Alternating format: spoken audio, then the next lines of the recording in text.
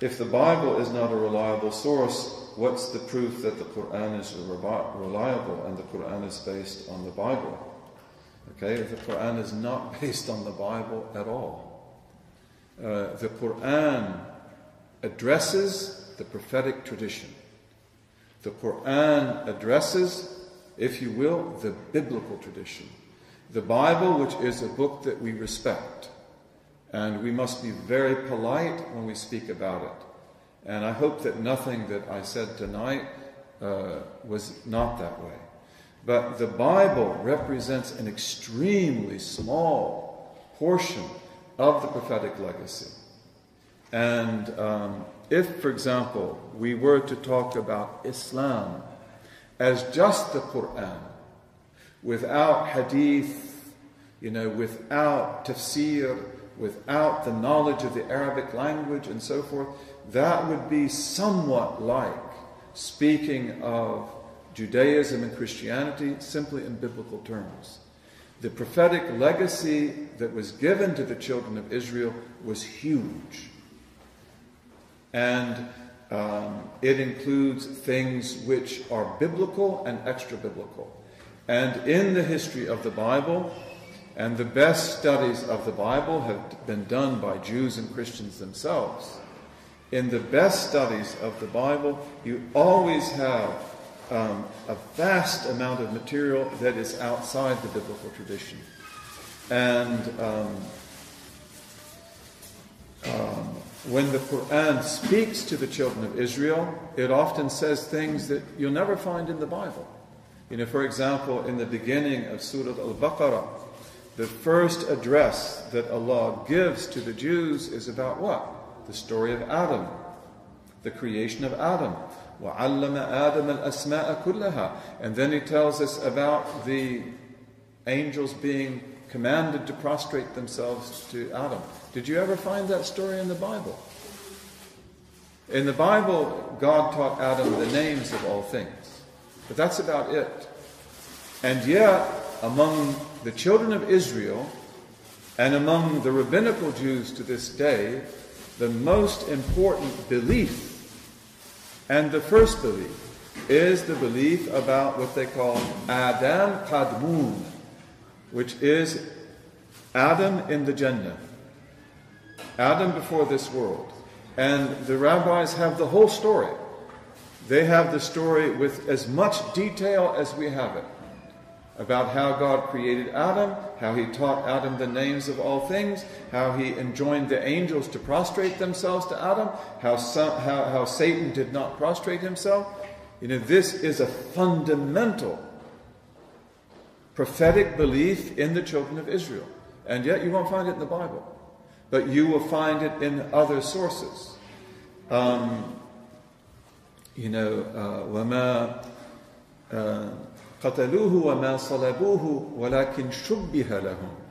So God says of the children of Israel that they did not kill the Messiah and they did not crucify the Messiah, but it was made so to appear to them.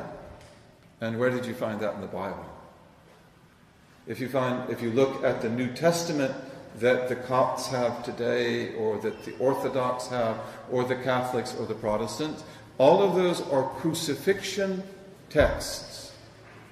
All of those are predicated on the belief that Jesus Christ was crucified, died, and was resurrected from the dead. Even though their texts are very interesting to work with, because they're not conclusive, especially the Gospels. Okay? But when we go to the greater tradition, which is not there in the Bible, then we find that in early Christianity, in the 1st century and the 2nd century, most Christians were docetics. D-O-C-E-T-I-C, docetics, which is from the Greek word dokein. And dokein in Greek means shubbiha. They believed that Jesus Christ was not crucified. And they believed that someone else was crucified in His place, and that the person crucified in His place was made to look like Him. This was a very common belief in the 1st and 2nd centuries of Christianity. And after later on, when the crucifixion Christianity dominates, it will wipe that out. It will clean the slate. This is the history of Judaism and Christianity. That Judaism and Christianity are never tolerant of differences in their own ranks. Muslims are historically an amazingly tolerant people. That we have differences of opinion, we have sectarian divisions, but we don't usually wipe the slate clear. That if you want to know what this particular group like the Khawarij believe, you can find it very well spelled out.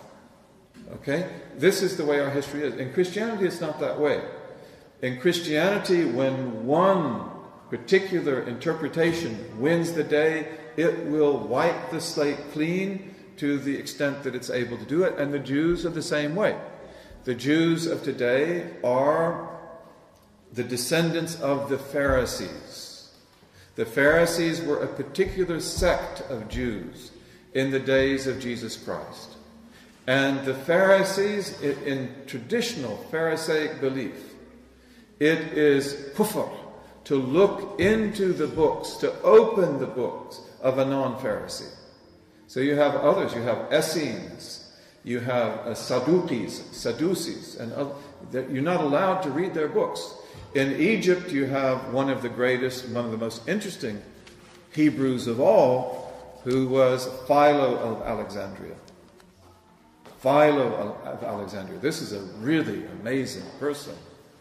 And his theology is not Pharisaic at all. It is probably Sadducee. It is Sadduqi. The Jews damned Philo, and you're not allowed to read Philo. The Christians preserved Philo because of the fact that they could use his interpretation for their own theology. Okay, so this is something to know. Now, in the history of Christianity, we have also the non-canonical scriptures, which are quite extensive. Okay, and in the non-canonical scriptures, you'll find, if you look at what are called the Acts of the Apostles. In the Bible today, we have one book that is called Acts, which is a really interesting book. Okay, but you have many acts of the disciples of Christ that are not in the Bible. Every one of those is docetic, except for one. Every one of them is docetic. In the Acts of John, for example, it says that John, who was very close to Jesus, he went up on the Mount of Olives, and he was there, and he was looking at the crucifixion, and he was weeping. And then Jesus came to him to console him. And he said that I am the Messiah, and the one crucified was not me, and so forth. So this is the Quran, and I think this is really important, that the Quran addresses Bani Israel, and it tells them about all of the things that they disagreed on, and the things that they disagreed on are the foundations of Pharisaic Judaism, Trinitarian Christianity, and everything else. So the Quran is really amazing. May Allah enable us to get knowledge and to use that knowledge well, bi'idhnillahi ta'ala. But we know that the Quran is authentic because of the way that it has been transmitted to us. And the Quran was very carefully transmitted.